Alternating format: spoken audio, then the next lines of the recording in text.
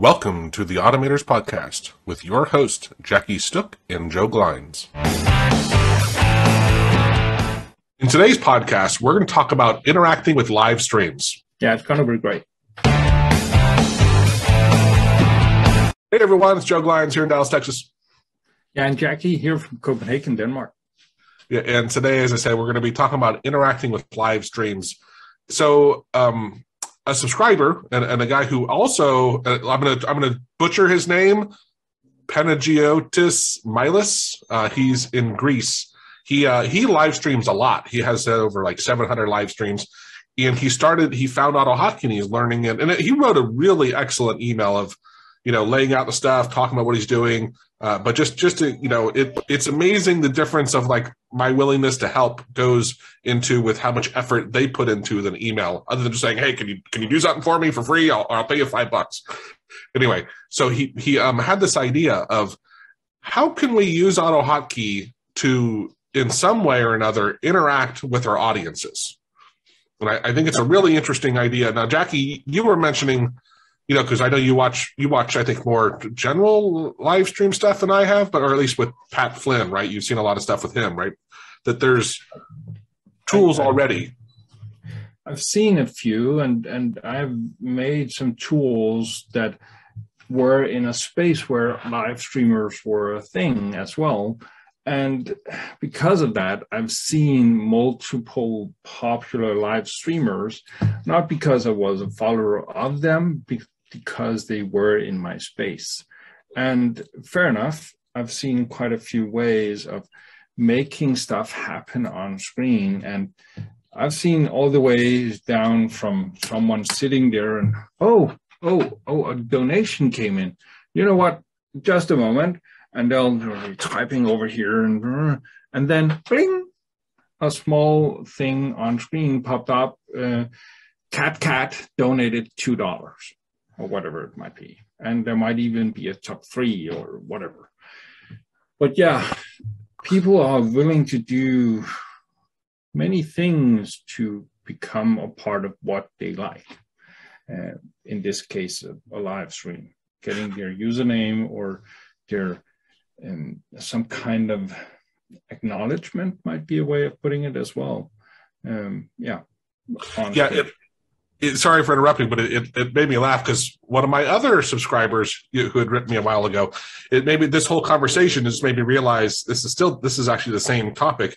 So she's like a webcam, girl. So she's on webcam doing stuff, and that's where obviously, they're doing a lot of stuff where they get pings and they get money and this and that, and they want to, of course, mention something about them or whoever, and so it's very similar, that idea, right? A concept, but which I think you're getting to is the more interactive when you're live streaming, the more interactive that the audience is with you, the more fun people have, the more they'll stick around, the more maybe you'll make money or just have a good time, or more people show up, right? Which is the real payouts, I think. Yeah, and the general idea of what he was proposing was a way to let people interact even more doing live stream. Not because they were interacting directly with him necessarily, but they had, let's say, a screen area or something like that where they would have control, or some kind of control at least. Some way to have input, yeah, is how I would phrase it, I think. And that's where it gets interesting is okay, let's start with the not worst case, the most basic, sort of simplest, which it does have a broad appeal of, hey, people are interacting with the live stream chat already. So is there some way for us to pull stuff from that chat and then bring it into our programs, or use Logic to do stuff on our screen and show them, hey, what you did actually worked because I'm sharing my screen, right? And they could see that.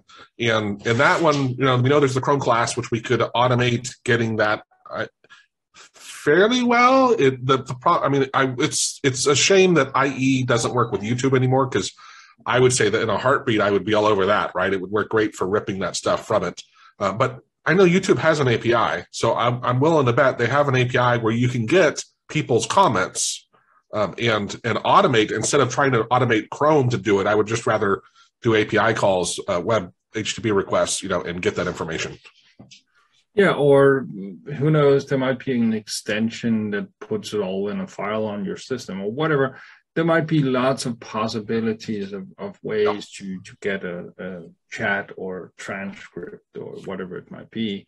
And there could be other ways of getting messages from the end user. You might offer them up a specific chat program or a specific email address. There's lots of ways to do stuff like that. And I've seen someone having quite an elaborate setup for their stream. So there are some tools out there that will let people interact to some degree. And sure enough, if you choose to turn on the chat, you will have that in, let's say, the right side of your screen. And you can chat with everybody there, or you can give your voice up, or you can send hearts or whatever you want to do. But if you actually do want to give people a specific screen area, I'm not sure you want to give them all of it, but you want to give some kind of predefined possibilities. And within that, I think something like AutoHotkey could work really well if you just narrow down exactly what you want to have happen. It probably doesn't make as much sense to have a small message area, even though that could be a thing. But as you already have the chat, who knows, it might be a possibility to have some kind of message on screen for a longer period of time or whatever it might be. But it could also be a way to share images, or say, I want to fire a small GIF, or lots of possibilities. Yeah, and to that point, so let's say I know I watched, I'll try to remember to put the link to his channel in case anyone's interested in watching it. His videos are mostly in Greek though, so there's that. But anyway, he deals a lot with saving animals and protecting animals. And what occurred to me was, like for him in specific, and a lot of people, is they might want to submit like pictures of their own pet and have them share, hey, I can put my picture of my pet and it's displayed on the screen where it gets out, and maybe hundreds or thousands, depending on how big your podcast is, people can see this. And so that's where I was like, I know we could use like Imager to do, to get a URL and then go grab it and display it. That would be a somewhat simple, but again, so let's circle back a little bit there, which I agree. Just having a spot where people can dump text, not a huge benefit for the work you'd be doing, right? So, but if we can have them do other stuff like load a file or even a drawing or something, and of course, then it also becomes crazy where you may have stuff on there where people are crazy. But it does open up the door where suddenly this could be much more interactive and fun. Right. Maybe you need some sort of a delay. I guess there's already a delay. How would you do that? Yeah, that'd be complicated. One of the things that you might think about is keeping the guy on his end, or whatever you'd say, keeping the system safe. Giving other people out in the world too much control on your system might not be great. So having, let's say, a predefined setup of commands, you could put shout or diesel or any kinds of other words, whatever you want to think up, and have that interact with something locked down to your system. So they're not actually per se sending you any type of malware or links to pornographic images or whatever it might be, stuff you truly don't want to be on your stream. Having the predefined commands there is probably for the best.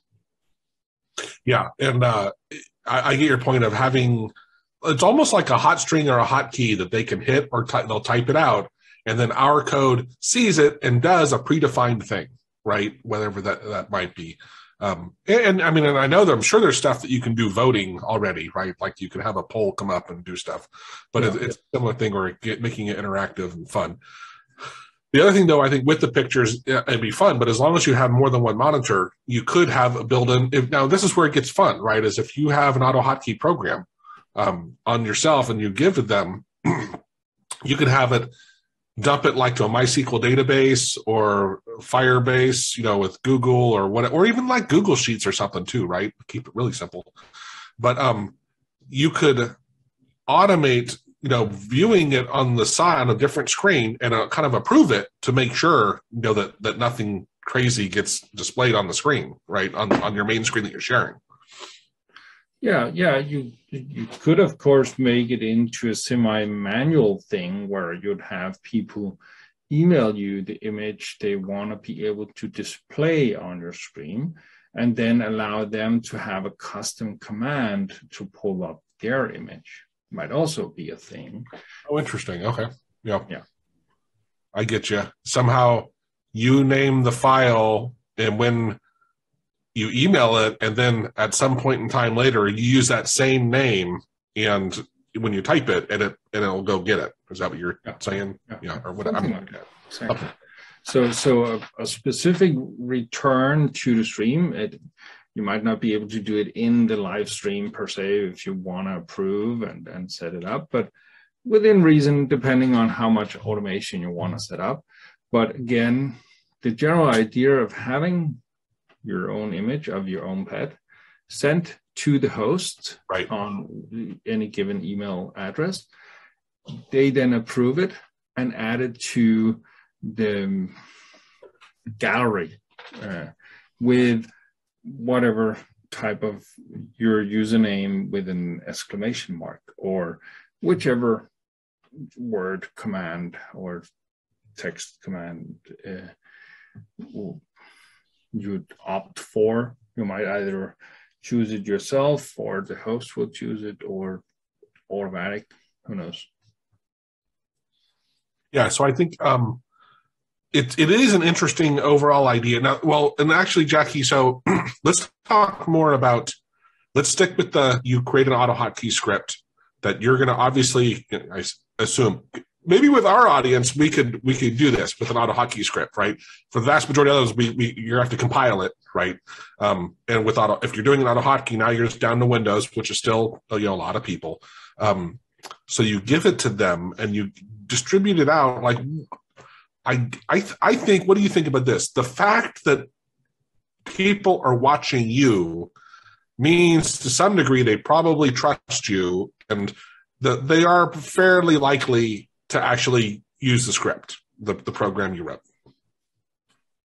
You think that's fair to say? If it's small and lightweight enough and you push it doing your live stream, you would probably be able to get some amount of downloads per stream.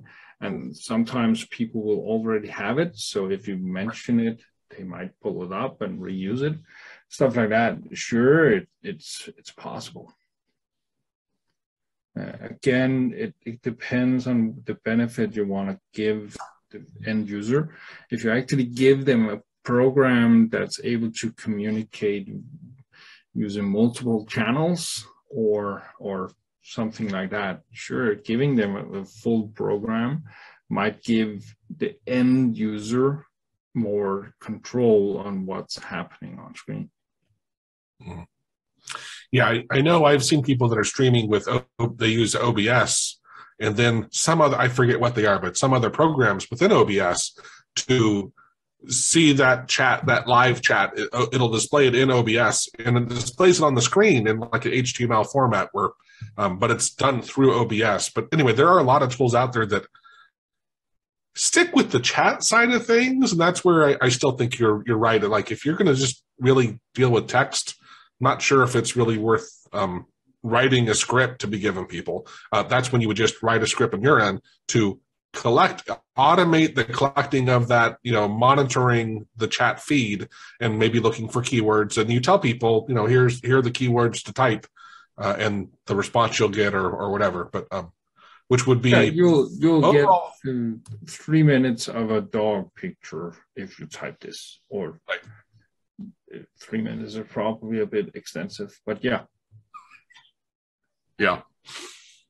But I do like the idea, and I also appreciate, the asking of a question for, for ideas and how to do it, and not asking me to actually do the code. But so if anyone watching this, if you guys have concepts you're trying to decide your best approaches, email us, and if it's something that we think we can add value to, we'll mention it in the podcast and talk it through.